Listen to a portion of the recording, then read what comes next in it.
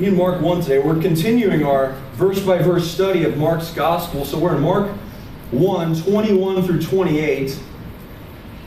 And the title of this morning's message is The Beginning of the Conquest of Jesus. The beginning of the conquest of Jesus. So let's read our text here in Mark 1, beginning of verse 21. And they went into Capernaum, and immediately on the Sabbath he entered the synagogue and was teaching. And they were astonished at his teaching, for he taught them as one who had authority, and not as the scribes. And immediately there was in their synagogue a man with an unclean spirit, and he cried out, "What have you to do with us, Jesus of Nazareth? Have you come to destroy us? I know who you are, the Holy One of God." But Jesus rebuked him, saying, "Be silent and come out of him." And the unclean spirit, convulsing him and crying out with a loud voice, came out of him. And they were all amazed, so that they questioned among themselves, "What is this? A new teaching with authority. He commands even the unclean spirits, and they obey him." And at once his fame spread everywhere throughout all the surrounding region of Galilee. Would you guys pray with me? Father, thank you for your word this morning. I pray that it blesses the church today, both the reading and the proclamation of it. I pray that Christ is lifted up, that I would step out of the way and I would just exalt your Son as the Spirit shines the light upon him. Please strengthen your church. We pray this in Christ's name. Amen.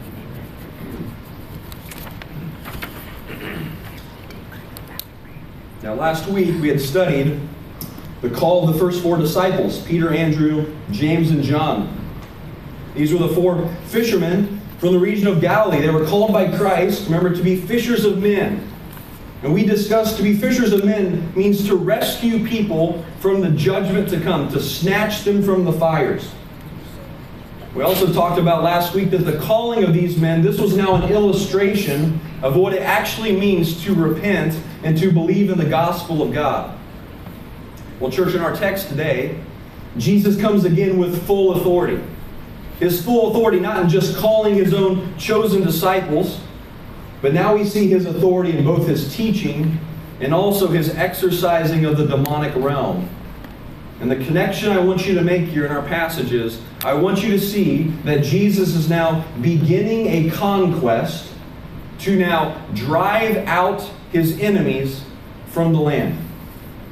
And so this sermon, we're going to tackle three basic points. The first is Jesus' authority in his teaching. It'll be verses 21 and 22. The second section reveals Jesus' conquest in his exorcising of the demons. He conquers the demons. That's 23 through 26. And then lastly, we see the response of all those who are in the synagogue. And church, this is our application. How do we respond just as they did? So gaze with me again back at our text, verses 21 and 22. And they went into Capernaum, and immediately on the Sabbath he entered the synagogue and was teaching. And they were astonished at his teaching, for he taught them as one who had authority, and not as the scribes. Now the location here, we're in Capernaum. As mentioned last week, this was Jesus' home base during his time of ministry in the region of Galilee. Capernaum, if you think about the geography of Israel, this is in the northern section of Galilee. You then have Judea, a southern section where Jerusalem was. And Capernaum was the city on the northern shore of the sea. And friends, the Sea of Galilee was massive. It was 7 miles wide, nearly 13 miles across. And it's in this region where Jesus had just called his first four disciples to lay behind their lives, their occupation, and to pick up a life of discipleship. And so it's here in this region of Capernaum that Jesus goes immediately, which is one of Mark's favorite words. He immediately goes into the synagogue on the Sabbath. Now just to lay out the Sabbath, this may be common knowledge for you, but it's interesting. The Sabbath was the high holy Jewish day of rest. Friends, the Sabbath was established by God in the Garden of Eden at the very beginning, at creation. The Sabbath is then later confirmed in the book of Exodus. It was a constant reminder to the people of the seventh day of creation where God rested from his works. Now in our day and time, we call it the Lord's Day. And now we practice it when? On Sunday. The reason being the first Sabbath was established at creation. The Lord's Day is established at new creation. Who's the beginning of new creation? Jesus Christ at his resurrection. The Jews called it the 8th day. We call it our first day. It's the day of rest. And so the Lord's Day, both in the Old and in the New Testament, this was a day of reflection upon God's goodness. The Lord's Day has always been a day centered upon worship of God with his people corporate. Friends, you go to church. That's what you do. You don't stay out in your own home and you watch videos. I know that is so prevalent today. It's a gathering of people where we come together and worship the triune God. And so we see in our passage here, the people of God, they're now gathering together in the synagogue where the scriptures are being read and being taught. Now, understand, in first century Israel, there was just one temple. There was one temple. It was in Jerusalem. That's where sacrifices were made. But then there were these synagogues that were established anywhere there were 10 men in a region that were older than 13 years old, 13 years and older. They would establish these synagogues, these places where they would meet and study. And the synagogue system is traced all the way back to the Babylonian exile in 586 BC. The reason being because when the Jews were exiled, they had no temple. The place of worship was gone. And so they set up the synagogue system. And not until much later when the temple was actually rebuilt, that was the days of Ezra and Nehemiah. At that point, then, temple worship was restored. But then well into the first century, where we hear with Jesus, the temple remained, but yet the synagogues, they never went away. They continued as these places of worship. And so the synagogues would be used for educational purposes and gatherings and for corporate worship. And now today, in the 21st century, friends, there's no temple for the Jews. Where do they worship today? In the synagogue. It still continues. They're longing for a future temple, but today they worship in the synagogue. Now, why am I laying out all this background information?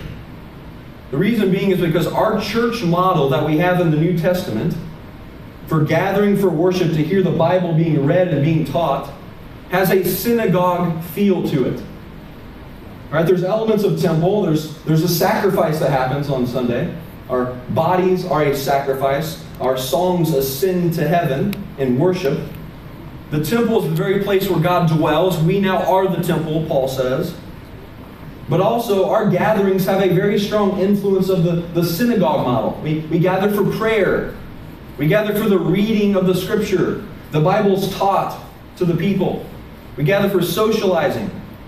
All that to say, our understanding of church, friends, this was not invented. This was not invented in the first century. This has roots in the Old Testament. We stand with the people of God when we worship from the Old Testament. It just continues on into our day.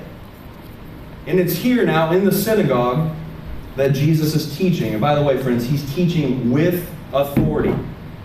Not as the scribes would do. But he's actually teaching and preaching here. There's gravitas. There's gravity and weight behind what Christ is saying. See, the scribes of Jesus' day, they were made up of the Pharisees, and there were some Sadducees and priests within that. But the scribes, their job was to interpret the law. They interpreted the Torah for the people. And their interpretations relied very heavily upon tradition that were both oral and also written down. And so they would quote dead rabbis in order to interpret their passage. So in essence, what they're doing, the scribes are teaching the interpretation of another man's interpretation. Friends, there's no weight to that. That's ridiculous. That's secondary information. That's pretty weak teaching. There's no gravity to it. And Jesus actually rebukes men for doing this. In Mark 7, he tells the people that you've relied on the traditions of men instead of the Word of God. And if you do that, he says, you actually make void the Word of God. It has now become obsolete to you. That's a pretty sharp rebuke for the words of Christ. Now, I'm sure some of us, we've seen or we've experienced some of this within different assemblies. Not necessarily people quoting ancient rabbis by any means, but people that are relying on anything but the Word of God to get their point across. I mean, in our day and age, do we not actually still believe that God, through the faithful preaching of the Word, can edify His people? Can't we keep people's attention through the preached word? I mean, some establishments, they're so heavily weighted today on traditions and rituals that the Word of God being taught is about 5 minutes. Because what they want to do is have these rituals, and they're shouting, and they're standing, and they're kneeling. That has now taken precedence within their worship services. We see that within Mass, different Mass services. Other folks today, they want to rely on heavily outside sources to support their teaching. Like, for example, people coming up and say, hey, I want to show you a 10-minute video clip. And it's some comedy from 1999. The reason being is because there's no gravity in the word in which they're about to preach. This is the reason why I'm not showing you video clips here. There's no fog machines. There's no strobe lights coming to you. We believe in the sufficiency of the word. That's where the gravity comes from. That's the weightiness of it. And so the scribes, where they erred, was interpreting man's interpretation. For example, they would say things like this. Rabbi Hillel said this.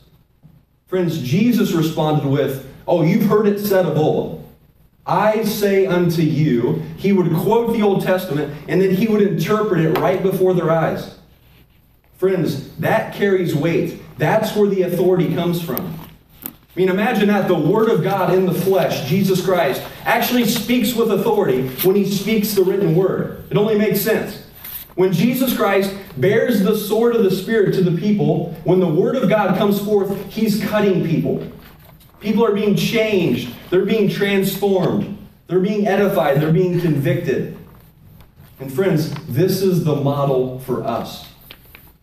Real authority comes from the Word of God. Not just from the pulpit in preaching and in teaching, but friends, in discipleship, in your homes, with your spouses, when you're correcting people out in society, we bring the Word of God to people. We don't back down with that. We're not to be people that live by man-made traditions and interpretations and schemes. I'm telling you, in order for us, with the decay of society going on today, in order for us to be effective in the long run as individuals and as the church, we have to be centered on God's Word and do not apologize for it. That is the sole rule and authority for all practice for us. Because, friends, being Scripture-driven is a mark of a true Christian. And that's the mark of a faithful church. So secondly, in our text, we see there that Jesus' authority in his teaching. Now I want you to see his authority over the demonic realm. Look with me again at verses 23 through 26. And immediately there was in their synagogue a man with an unclean spirit, and he cried out, "What have you to do with us, Jesus of Nazareth? Have you come to destroy us? I know who you are, the Holy One of God." But Jesus rebuked him, saying, "Be silent and come out of him." And the unclean spirit, convulsing him and crying out with a loud voice, came out of him.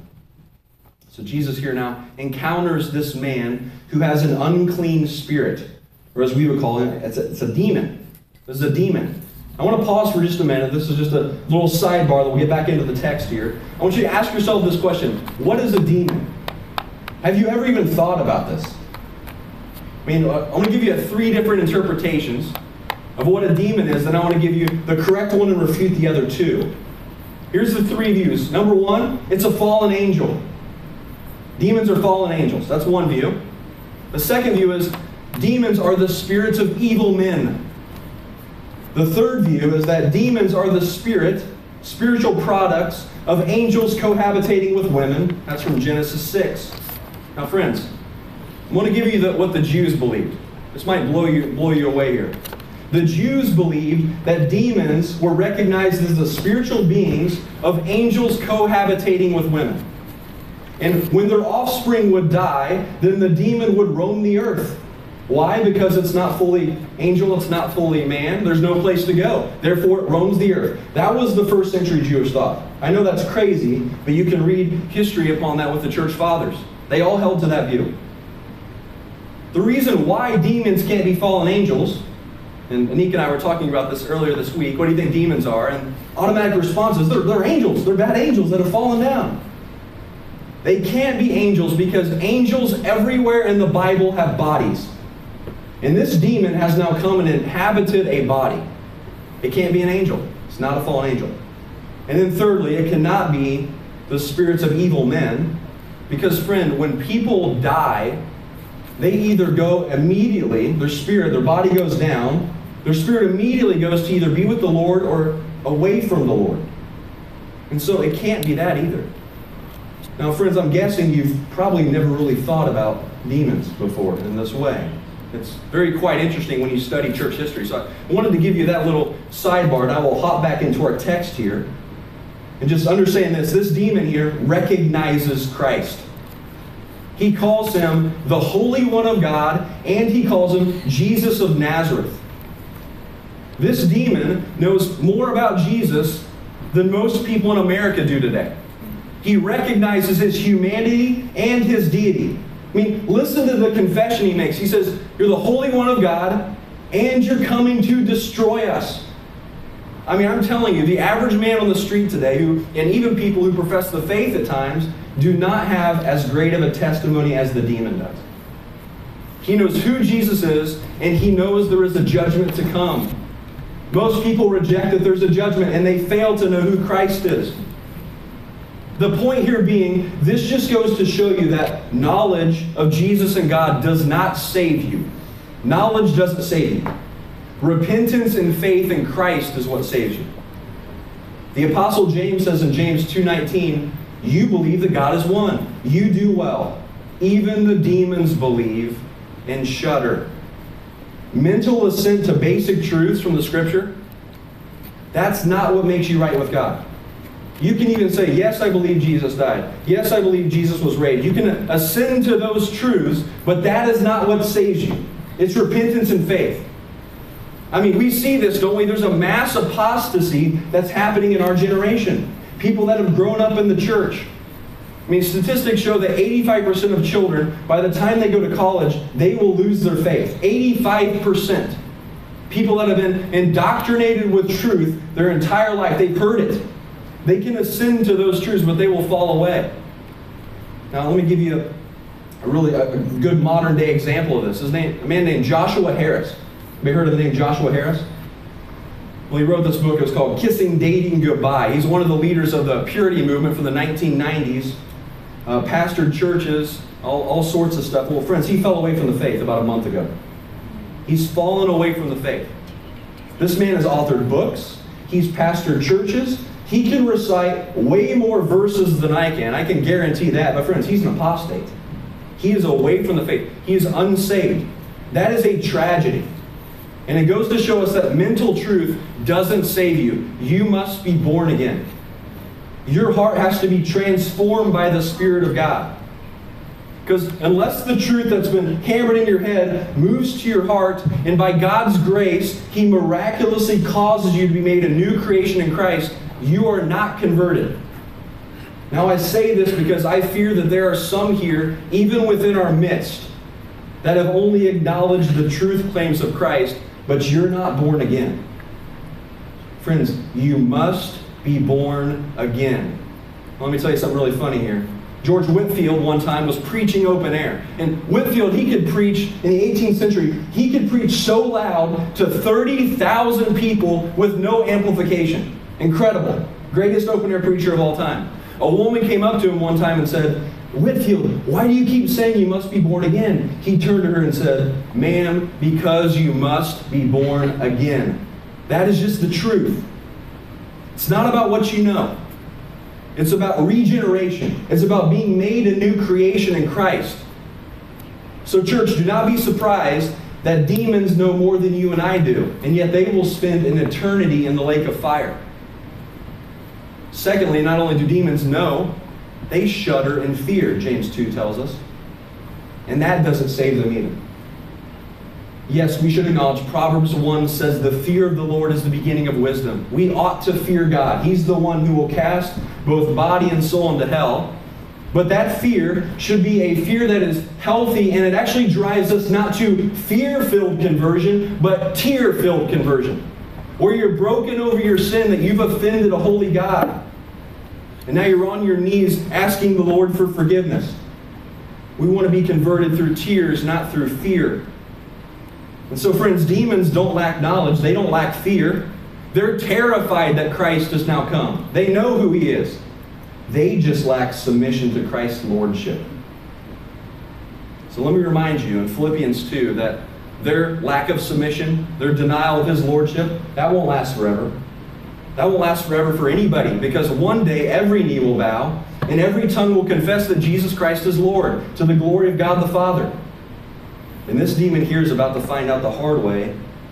Jesus is not messing around. Look at verse 25 again. I want you to notice here Jesus' halting response. He rebukes the demon. He says to him, "Be silent. Come out of him." And here, with the authoritative words of the living God, through Jesus Christ, the one who spoke creation into existence, cast the demon out of the man. All it takes is the spoken word. Genesis 1:3, God said, "Let there be light," and there was light immediately. Jesus says, "Be gone, be silent," and he's silent. This poor wretched man who was plagued by the demon has now been rescued. He's been restored. This is a visual picture of what happens when light penetrates the darkness. Now it's here that I want to tell you why I named the sermon, titled the sermon, "The Beginning of the Conquest of Jesus." Because I want you to see here, now is where we see the kingdom of God beginning to now drive out the kingdoms of Satan. Now, one of my great joys and delights as a pastor that I want for you is for you to be fascinated with the Scriptures. And that's why on the sermons I want to show you not just the New Testament, but how the Old Testament is now pointed towards it the whole time. And so now I want to make one of those connections for you today. And it's this. Jesus in our passage is coming now as the greater Joshua to now come and drive out his enemies from the land. Now let me explain. We read Joshua 1 at the beginning. That was purposeful. Because in the book of Joshua, he's given a commission by God. Moses has now died. They've wandered for 40 years in the wilderness. They're now overlooking the promised land. God now commissions Joshua. Go in. You're to go into the land of promise, the land of Canaan, filled with milk and honey. But it's also filled with your enemies. And we get a very vivid picture of the enemies of God in the Old Testament that Joshua was to fight.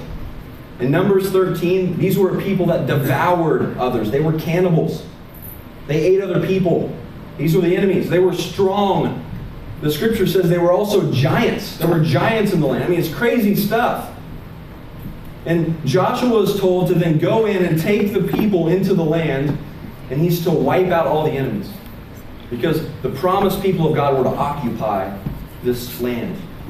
Now, if you recall this morning, we read in Joshua 1, God gave the promise to Joshua. It says this, "Every place that the sole of your foot will tread, I have given to you." Now, some people put that on a t-shirt, right? This is a surefire promise